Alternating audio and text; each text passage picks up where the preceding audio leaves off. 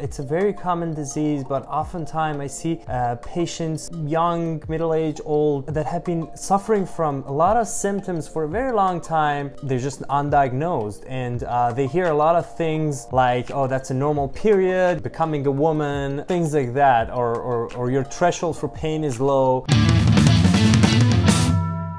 Hello people, welcome to Chatter Docs. I'm Dr. Tor and I'm an internal medicine physician. In this show I talk about so many things in medicine, and I like to believe that learning about health and medicine does not have to be boring. So if you're new here, please don't forget subscribing and turning on the notifications so you won't miss anything. Today I'm very happy to have a friend of mine, Dr. Karen Tang, here with me on a call. She is a gynecologist surgeon who specializes in minimal invasive surgery. She's also a public figure. She has a YouTube channel, Instagram account, TikTok, and her name is Karen Tang MD. I'm gonna put links down below in the description so you can follow her as well. And today we're gonna talk about a very common condition, endometriosis. But first, let me say hi to Karen. How are you, Karen? I'm doing great. Thank you so much for having me on, Sam. Good, good. Thank you for giving us your time. So tell me something about yourself outside the world of medicine. Oh, sure. You know, I have 3 kids. As you said, we live just outside of Philadelphia. But, you know, I've been doing social media for the past maybe 2-3 years, mostly to try and educate and, you know, get the word out about reproductive health, especially, you know, women's health, gynecologic health. These are topics that are, you know, so commonly experienced by so many people, but a lot of people don't feel comfortable talking about with friends or family members or even their doctors. And so people are going on to social media to try and find some answers and, you know, get information about what they might be going through. So especially for things like endometriosis, which is, you know, one of the conditions I treat most commonly, affects so many people, up to 1 in 10 women or girls, but a lot of people don't get diagnosed for many, many years. And so they actually suffer for a long time before they get relief. Tell me, what is endometriosis? So endometriosis is a common condition. It is where tissue that looks very much like the tissue that normally grows inside the cavity of the uterus, and that is called endometrial tissue. Something that looks a lot like that grows outside of the uterus, and common places for it to grow are between the uterus and the rectum, or on the walls of the pelvis, or on the surface of the bladder, or inside the ovaries in the form of a cyst. And so common, you know, issues with it is that it is very inflammatory. So it can inflame all of those things that we just mentioned, your bowel, your bladder, you know, the other organs, and causes mostly really bad pain. So people have really severe pain with their periods, pain with ovulation, pain with intercourse, and then if it affects the other organs nearby, it can cause really terrible like bowel symptoms. Like people get a lot of like constipation, diarrhea, pain with bowel movements, or, you know, bladder pain, that sort of thing. Is there any specific characters to this pain that makes it different from normal period pain that people should be aware of? Yeah, and that's part of the difficulty diagnosing, kind of, especially when people are young, you know, teenagers. It's very, very common for teenagers to have pretty painful periods that, you know, in many situations may improve over time as they get older or with birth control. So initially it feels very similar to just bad period cramps. You know, usually it's sort of a cramping pain to start. You know, later on as it gets worse and worse, it can become more sharp or stabbing in quality.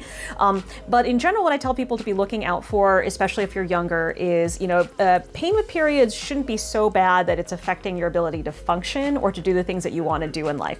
So typically for someone who's young, you know, in school, like these are the girls who are like missing school a lot or having to kind of call out of school because they, you know, can barely get out of bed. They're in so much pain. You know, when you're older, you're having to miss a lot of work.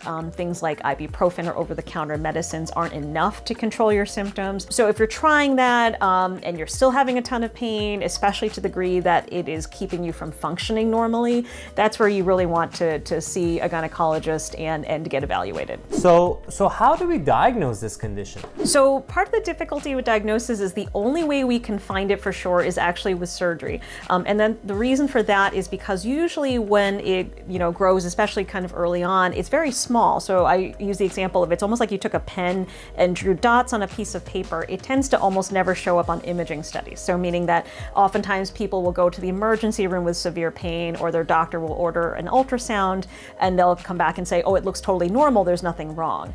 So oftentimes, these patients may even get like CAT scans, ultrasounds that come back perfectly fine, and it makes it seem like there's nothing wrong. The issue, like I said, is that then the only way to diagnose it is actually use your eyes, which we have to do during what's called laparoscopic surgery. We put a thin camera into the abdomen, we fill the abdomen with gas so we can see, and then truly just use our eyes and just look for lesions of endometriosis. We then have to remove it, cut it out and send it to a pathologist who says, yes, under the microscope, that is endometrial-like tissue.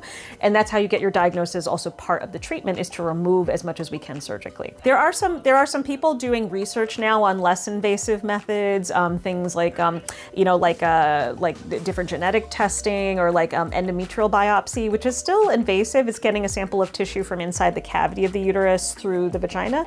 So it's still invasive, but definitely not as invasive as doing a surgery. So there are people doing some studies on this. The hope is to someday have a little bit of a better test that doesn't require surgery, but currently that's what we have. There's a whole lot you could say about kind of like gender inequalities. If it affected men and caused super severe pain, and pain with bowel movements and pain with sex, and made people like in debilitating pain, like we would probably know a little bit more about it. Something we haven't touched on yet is fertility issues. But oftentimes what happens is that because it can cause fertility issues, some women don't even get diagnosed until they're actually having fertility problems, and it comes up in the context of evaluation for fertility issues. They actually, when you ask them, we're like, oh yeah, I've always had horribly painful periods, but I thought that was normal because I asked someone and they said it was normal. So they just sort of keep on going with their life until it's really progressed pretty badly. And so. But that brings me to my next question. What are the treatments available for this condition? So in general, like I said, the main treatment is surgical removal. So in general, where the endometriosis grows is on the surfaces of the tissues. There's something called peritoneum, which is basically a clear coating that covers everything in the abdomen and pelvis. And I explain it to patients and on social media that it's almost like there's like a saran wrap. There's kind of a clear coating that grows over everything. And so usually what we do is we sort of pick up that coating and cut out the little bit of endometriosis that's growing on it. That coating just grows again. So it's not that there's like holes left behind. It will kind of grow again. Sometimes it's deeper. Sometimes you actually have to kind of dissect down into some of the deeper tissues to get it out. And then in its most extreme form, it actually starts to invade into other organs like the rectum and the colon or the bladder, almost as if it's a cancer. It's not a cancer itself, but it kind of grows into other things. So in those cases, the surgery is very, very complicated. So sometimes even like bowel resections and things. In general, we also kind of use medical management as an adjunct. So hormonal suppression can help with things like pain, or potentially kind of keep it a little bit under control to keep it from progressing too much. So the first line is usually something like birth control, mostly because a lot of reproductive age, like women may require contraception anyway. So usually the first step is to give them some sort of hormonal birth control. Endometriosis is we think fed or stimulated by estrogen from your ovaries. So if you drop that estrogen and quiet the ovaries, it should improve some of the pain and the symptoms. So basically all hormonal birth controls kind of function in that way. And then also there are other medications that are a little bit more kind of, we call them like bigger guns, where you're actually like really significantly quieting the ovaries. There's medications like something called Orilissa and Lupron, which basically kind of work to suppress the ovary function. They're not meant to be taken forever because we don't want to put people into like a menopause state early on. There's lots of health risks with that, but they can help kind of temporarily with symptoms like, say, waiting for surgery, or if people are busy with work or their children and they can't take time off to have a surgery or recover from surgery and they want to use medical management to help with their symptoms, then those are good options. So medication are not cure for this condition. They just decrease the symptoms and they just treat the patient's overall condition, but the cure will come only with surgery. Exactly, yeah. So surgical removal is the only way to kind of fully remove it, but we can help with medications to kind of help with some symptoms. And sometimes if patients don't have like very severe symptoms, like medication may be all that they need. So that's why we typically start with medications like birth controls, just to see if it's enough to kind of control symptoms. I always tell people it's a quality of life treatment. It's not like something like cancer where it's like if you have this, you need this treatment, you know, we always present to patients like, what do you feel like would help you the most and help you meet your goals for treatment? What are the long-term implications of this condition on patients' life, and what can they do to cope with these, to basically mitigate the effects? So chronic pain, and you know this from just kind of helping with chronic pain patients in general, is very tied into mental health, depression, anxiety, stress. And so in general, like for my patients with chronic pain, almost 100% of them have coexisting depression, anxiety, stress. And so I always tell them the management of those mental health issues and mood issues is part of helping with their pain, because it's sort of a cycle. People with severe pain will tend to have more depression, anxiety, and the more depression, anxiety, the worse their pain experience. That's actually been very well studied. So to help mitigate and minimize some of the pain, we actually have to help them make sure they're connected to a mental health professional to help with management of any coexisting issues. Like I said, that's for just kind of their overall well-being, and also to better help with their pain control. Same thing with things like, you know, like dietary triggers. A lot of people notice that there could be worse symptoms if they eat certain foods, kind of so-called inflammatory foods like the red meats and dairy and sugar.